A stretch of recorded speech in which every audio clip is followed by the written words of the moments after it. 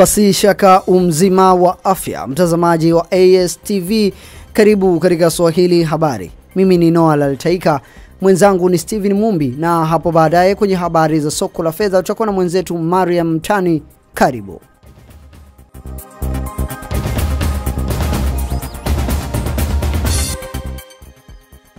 Ofisi ya mkemia mkuu wa serikali nchini Tanzania imewataka waagizaji wa kemikali kutoka nje ya nchi kuomba vibali vya kuingiza kemikali hizo pamoja na kuwa na hati za usajili kabla ya kuanza kuagiza kemikali. Mkemia mkuu wa serikali nchini Tanzania Profesa Samuel Manyele amesema kumekuwa na ukiukwaji wa sheria ya uagizaji wa kemikali na hivyo kuleta athari kwa kuzuiliwa kemikali hizo kutolewa katika bandari, hali inayowalazimu wakala kufanya kazi kwa shinikizo ili kutoa vibali vingi kwa muda mfupi. Kuanzia tarehe ya leo hakuna atakayeruhusiwa kufanya biashara ya kemikali bila hati ya usajili. Namba 2, kuanzia tarehe ya leo tarehe 17 mwezi wa 8 2017 hakuna atakayeruhusiwa kuingiza mzigo wa kemikali kabla ya kupata kibali. Hakuna atakayeruhusiwa kuingiza mzigo wa kemikali kabla ya kupata kibali. Hakuna mzigo utakaoruhusiwa kuingizwa nchini kama maelezo ya kwenye kifungashio hayako kwenye lugha ya Kiingereza au Kiswahili. Mizigo yote ambayo itakuja na lugha ambazo ni tofauti itarudishwa ilikotoka. Kwa maana hiyo, tunajaribu kuwaelezea wadau wetu waangalie sana wanapoagiza mizigo yao. Wasisitize lugha inayoandikwa kwenye lebo, ni Kiswahili au Kiingereza. Profesa Manyele anasema wafanyabiashara wawatumie mawakala waliosajiliwa na ofisi ya mkemia wa serikali ili kuondokana na ukiukwaji wa sheria. Hakuna mdau atakayeruhusiwa kushiriki tenda za ununuzi wa kemikali au kuuza kemikali bila kuwa na usajili kutoka kwa mkemia mkuu wa serikali.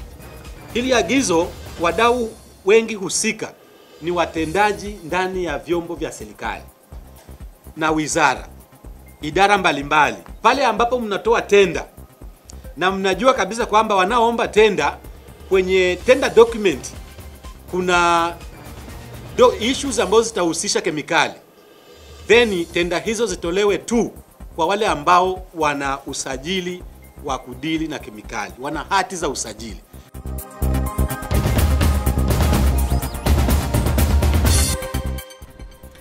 Ujenzi wa nyumba limekuwa si jambo la kawaida kwa wakazi wengi wanaoishi katika miji iliyokuwa kiuchumi, hususan kwa watu wa kawaida wanaotegemea kuendesha maisha yao kupitia kipato cha kila siku. Suala la usalama nalo huambatana ujenzi wa nyumba, ili mradi tu kuhakikisha nyumba ikifungwa ni vigumu wahalifu kuvunja kitasa na kuingia kupitia mlangoni. Katika maonyesho ya vifaa vya ujenzi jijini Dar es Salaam, kampuni mbalimbali nchini Tanzania zinajitokeza kuonyesha umahiri wao katika vifaa vya nyumba, ikiwa ni pamoja na umuhimu wa vitasa na makufuli ya kufungia nyumba. Pili Amiri anasema kampuni yao wamewekeza katika utengenezaji wa vifaa vya kisasa. Kwa hiyo ukija na ile ID card ukasema kwamba mimi funguo zangu ziko 3 nataka niongeze ziwe 5.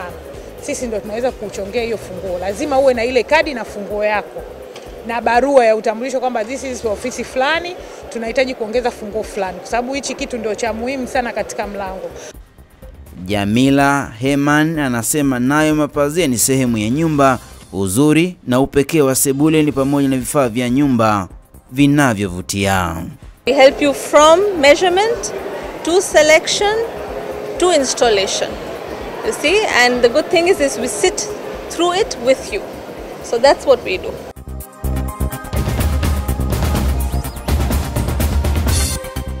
Rais wa Marekani Donald Trump amevunja mabaraza yake mawili ya biashara katika ikulu ya Marekani kufuatia wimbi la kujiuzulu kuhusiana na matamshi yake katika tukio la kundi la watu wanaoona wazungu ni bora kuliko jamii nyingine mjini Virginia.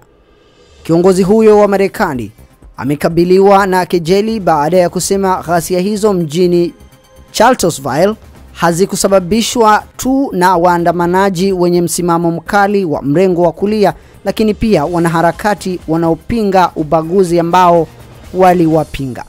Washauri wake wawili katika mabaraza hayo wanachukua hatua ya kuyavunja mabaraza hayo, Trump amesema baada ya wajumbe 4 kujiuzulu wakipinga matamshi yake. Wakati huo sala ya kumbukumbu imefanyika kumkumbuka mwanamke mwenye umri wa miaka 32 aliyeuawa wakati gari ilipowagonga waandamanaji waliokuwa wakipinga ubaguzi katika tukio la wiki iliyopita.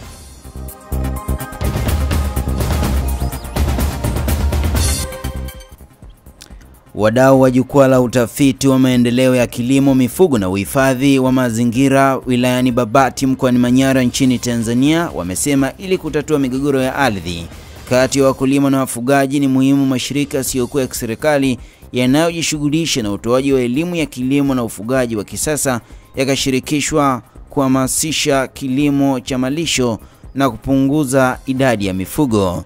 Hayo yameelezwa kwenye mjadala uliokutanisha mashirika hayo mjini Babati chini ya shirika la African Rising, ukiyalenga mashirika hayo kuangazia njia mbadala ya kwenda pamoja katika kuelimisha wananchi waweze kufuga na kulima kwa tija, lakini pia uhifadhi wa mazingira.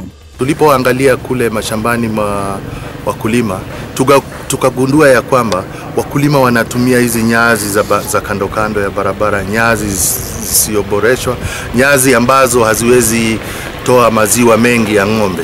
Na tukaona inafaa tulete yale majani ambayo yaliyoboreshwa, ambayo wakulima wakilisha ng'ombe itatoa maziwa mengi. Nao baadhi ya wadau hao wanayaomba mashirika hayo kwa kushirikiana na maafisa ugani kutumia nafasi zao kuhamasisha kilimo hicho, kwani baada ya kujiunga na kilimo cha malisho migogoro ya ardhi imepungua.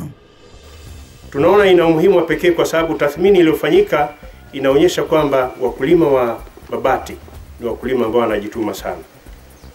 Na wao wanatumia maksai. Lakini bahati mbaya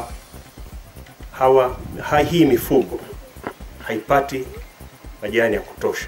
Mimi sina sasa hivi mgogoro wote. Zamani tulikuwa tunakwenda kuiba majani, tukifika tunashikwa, tunalipa. Lakini sasa hivi sina mgogoro wote, nakata kwenye sabini yangu pale nyumbani. Hamna shida yoyote. Na nimeweza kuboreka na nimeweza kupanda na mboga sasa hivi, na ninauza mboga na boreka mpaka na mboga.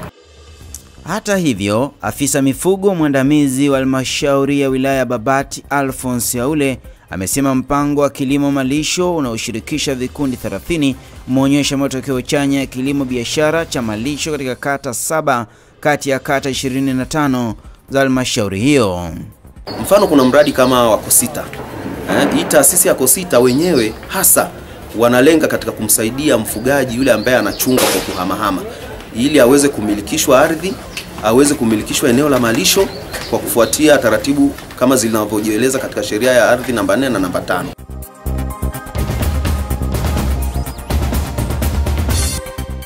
Sierra Leone imeanza maombolezi ya wiki moja jana, wakati imefahamika kwamba watoto wapatao 105 walikuwa miongoni mwa watu zaidi ya 300 ambao wamefariki katika maporomoko ya matope na mvua kubwa katika moja kati ya maafa makubwa nchini humo. Wakati zaidi ya watu 600 bado hawajulikani waliko mjini Freetown, Rais Ernest Bai Koroma ameelezea hali ya changamoto ya kiutu iliyoko mbele ya taifa hilo kuwa ni kubwa mno. Mazishi ya wahanga yanapangwa kufanyika baadaye leo kwa kuwa nyumba na vyumba vya kuhifadhia maiti vinashindwa kumudu hali iliyopo. Shirika la Umoja wa Mataifa la mpango wa chakula duniani WFP limesema limeanza kugawa chakula kitakachodumu kwa muda wa wiki 2 kwa maelfu ya watu ambao wameathirika kwa kiasi kikubwa. Mtazamaji, usiende mbali, hivi punde ni habari za soko la fedha.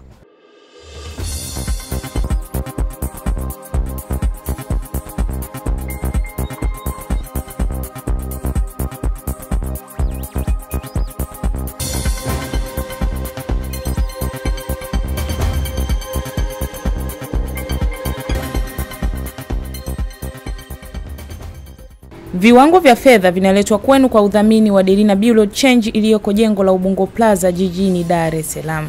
Dola ya Marekani imenunuliwa kwa shilingi 2220 na kuuzwa kwa shilingi 2242. Paundi ya Uingereza imenunuliwa kwa shilingi 2857 na kuuzwa kwa shilingi 2886. Euro ya Ulaya imenunuliwa kwa shilingi 2600 na kuuzwa kwa shilingi 2626. Shilingi ya Kenya imenunuliwa kwa shilingi 21 na senti 43 na kuuzwa kwa shilingi 21 na senti 61. Shilingi ya Uganda imeuzwa kwa senti 58 na kuuzwa kwa senti 62. Randi ya Afrika Kusini imenunuliwa kwa shilingi 167 na kuuzwa kwa shilingi 169. Faranga ya Rwanda imenunuliwa kwa shilingi 2 na senti 61 na kuuzwa kwa shilingi 2 na senti 67. Faranga ya Burundi imenunuliwa kwa shilingi 2 na senti 12 na kuuzwa kwa shilingi 2 na senti 14. Viwango hivi vya fedha ni kwa mujibu wa Benki Kuu ya Tanzania. Ulikuwa nami Mariam Tani. Na kwa habari hizo za soko la fedha kutoka kwake Mariam Tani, Swahili Habari, hatuna la ziada. Kwa niaba ya wote walioshiriki kukuletea Swahili Habari, mimi ni Noah Laltaika, mwenzangu ni Steven Mumbi, tunasema asante.